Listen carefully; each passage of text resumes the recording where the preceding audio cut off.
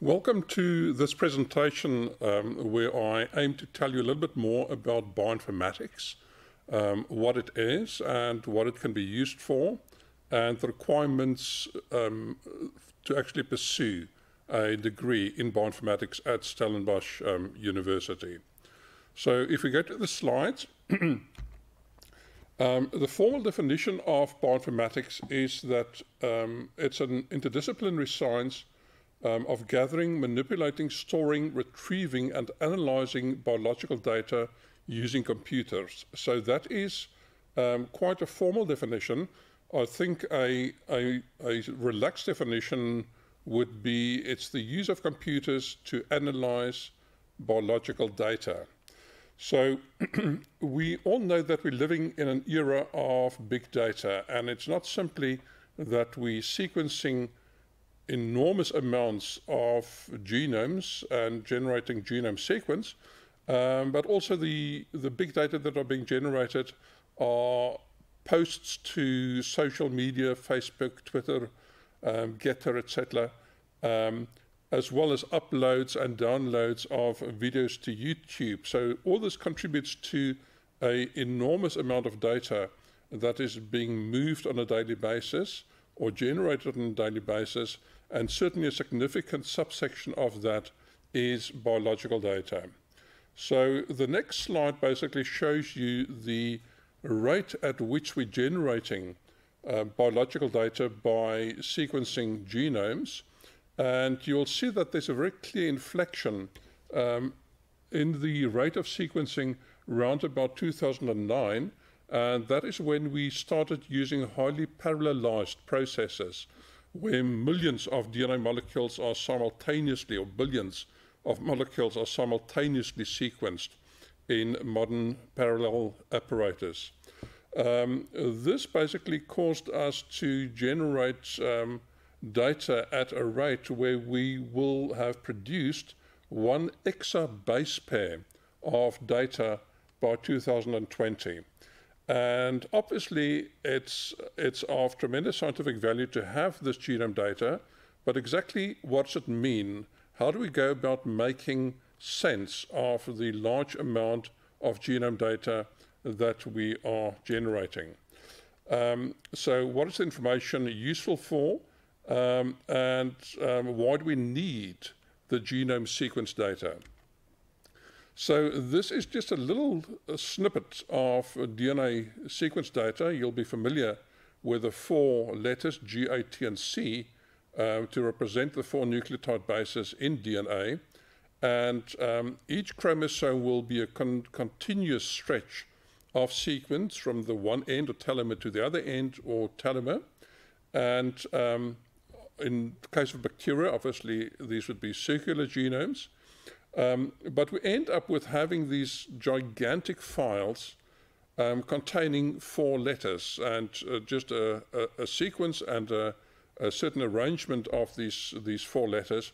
And the point is, well, what does it mean? Can we make sense of this arrangement of letters? And the answer to that is yes, we can. By using bioinformatics, we can go in and we basically try and find specific sequence patterns that indicate the start of genes, that indicate the end of genes, that indicate the end, say, of an intron or an exon. There are specific transcription factor binding sites that we can identify.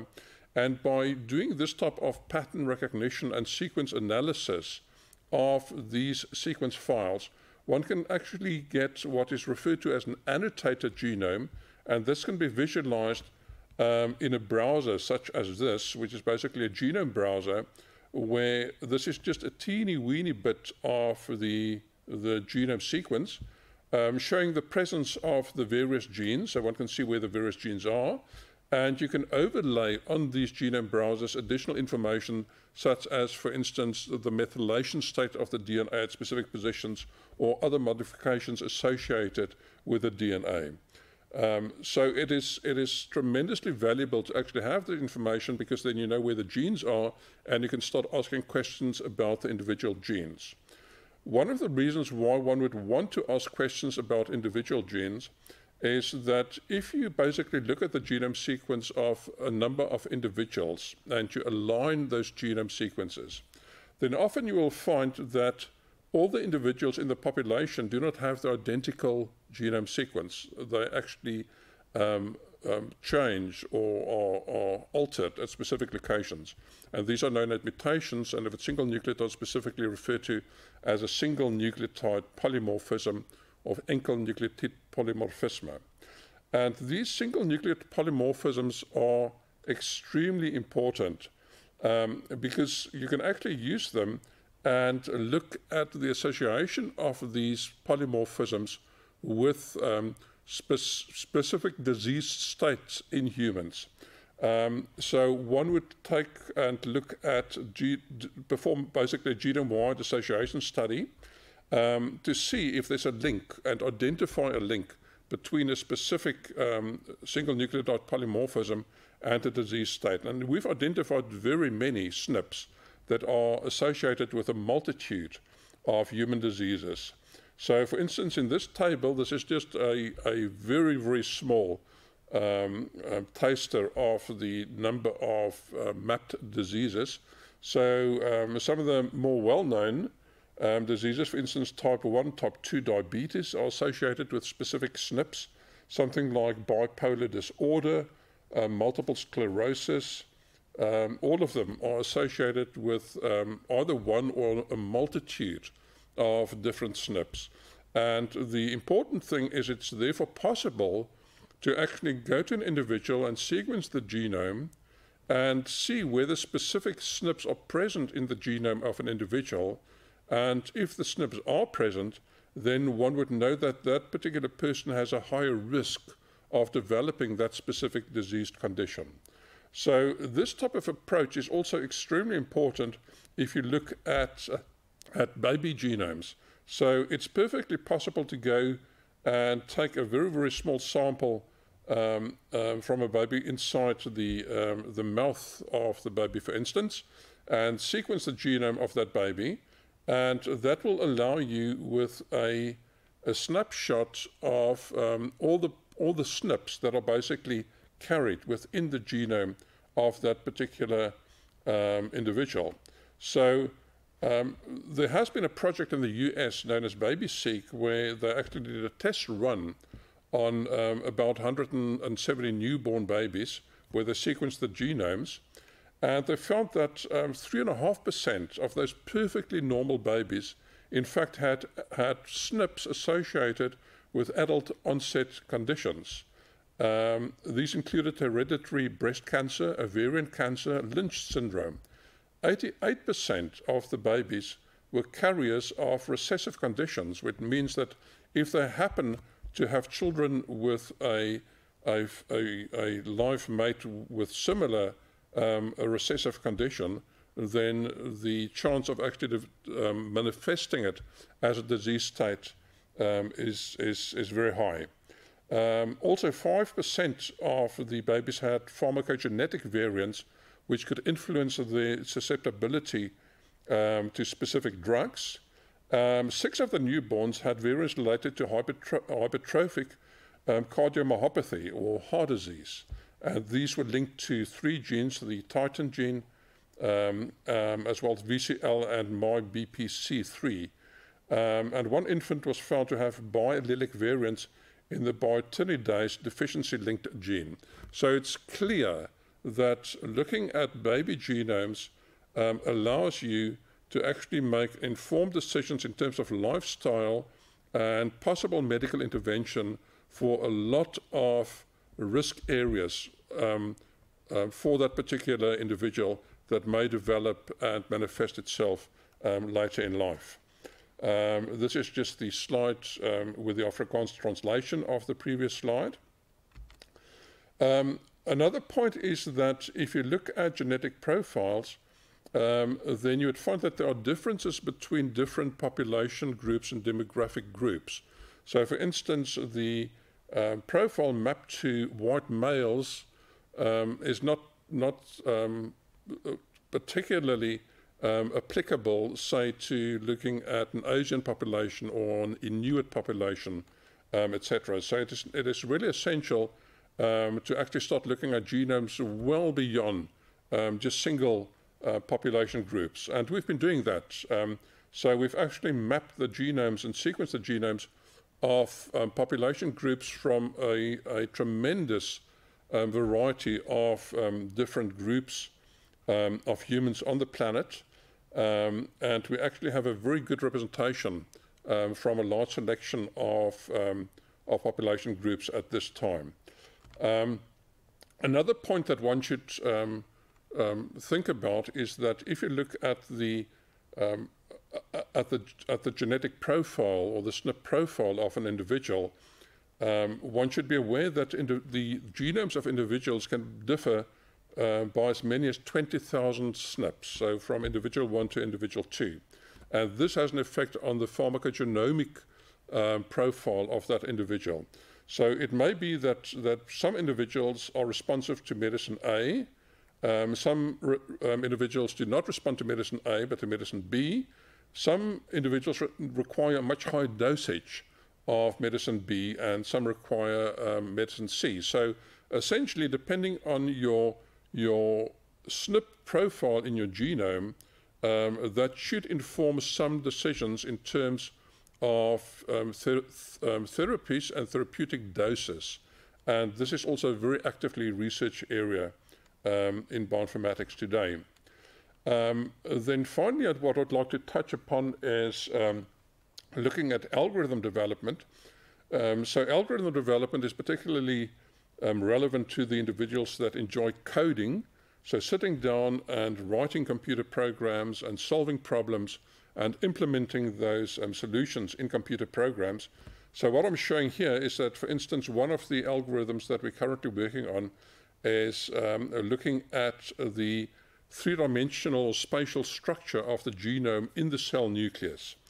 And what we do is we cross-link the genome so that one can deduce the proximity of various genes or sections of the genome to one another in space. If they can be cross-linked, they must be close together, and if they're not cross-linked, that means that they are quite distant. And using this proximity data to derive a possible three-dimensional structure of the genome in the nucleus. And this has a very high and important applicability in our understanding of the regulation of genes under specific conditions, under specific cellular conditions. So this is just one example. There are many, many more examples that I can give, but due to the brevity of the talk, I don't have time to go into. So to summarize what I've told you, bioinformatics is basically to manage the storage of biological data in appropriate formats. It's to design databases and interfaces to allow efficient data retrieval. It's to develop new algorithms and implement those in new programs. It's to develop new analysis methods and software tools. And it's also to use the software tools to analyze biological data sets. And it's research the application of cutting-edge methods such as machine learning and artificial intelligence to biological problems. And lastly, it's to ask novel, interesting questions about living systems and think of ways to answer these, contributing to human knowledge by doing so. Okay, so at Stellenbosch University, we have a number of degree options in bioinformatics. So we have the undergraduate offering as an interdisciplinary BSc in the stream Bioinformatics and Computational Biology. Then we also offer a BSc Honours degree in Bioinformatics and Computational Biology, as well as a master's degree, MSc, and a PhD doctorate in Bioinformatics and Computational Biology. So you have the entire pipeline to proceed from undergraduate training all the way through to a doctorate in Bioinformatics and Computational Biology at Stellenbosch University. The requirements for entry into this particular degree program is basically having a 6 in mathematics, and then a 4 in physical science, and then a 4 in either English, Afrikaans, home language, or first additional language. What can you do if you're qualified as a bioinformatician? So if you want to stay in academia, you can basically establish your own bioinformatics research group at a university or at an institute, or you can be a member of an established research group where you basically are involved in analyzing data generated by the research group, or you can work at a central core facility where you give support to people generating data and help them with analysis. If you choose to go into the health or biotechnology industry, private sector, you can look at bioinformatics consultancy. You can look at bioinformatics software development. You can look at drug design. So in the pharmacological industry, that is a very, very active and hot area, is the virtual design of drugs and fitting molecules, specific enzymes, to try and minimize the or identify a smaller group of molecules that you need to test for biological or therapeutic efficacy. Apart from drug design, you can also do genome analysis, where you basically analyze genomes, and this will increasingly become an area of relevancy as we mature in the genomics era, and will increasingly be used by large insurance groups where they would be interested in genome sequences of individuals. You can also be involved in biomarker discovery, where you identify specific genes, SNPs, or more specifically proteins or mutants of proteins that are associated with specific diseased states. Pharmacogenomics, basically trying to establish a relationship between genomes and specific therapeutic sensitivities of individuals.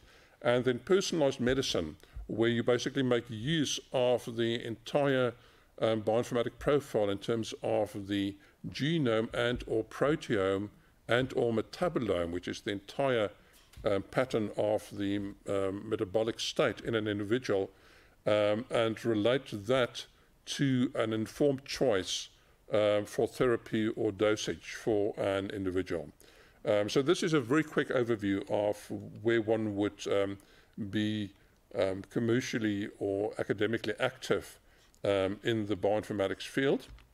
And if you have any additional information on bioinformatics or computational biology, my name is Hugh Patterton, and I'm with the Center of Bioinformatics and Computational Biology, and you are very welcome to give me a call or to send me an email. You can also visit our website at www.sun.ac.za /SCI bioinformatics. That is our website. Or you can drop by for a physical visit. I'm in room 212B in the B wing of the J.C. Smuts building on the Stellenbosch campus. So that basically concludes my presentation. Thanks for attending and listening, and I hope to see a sizable proportion of the audience at the bioinformatics lectures at Stellenbosch University in the year and next year. Thanks very much.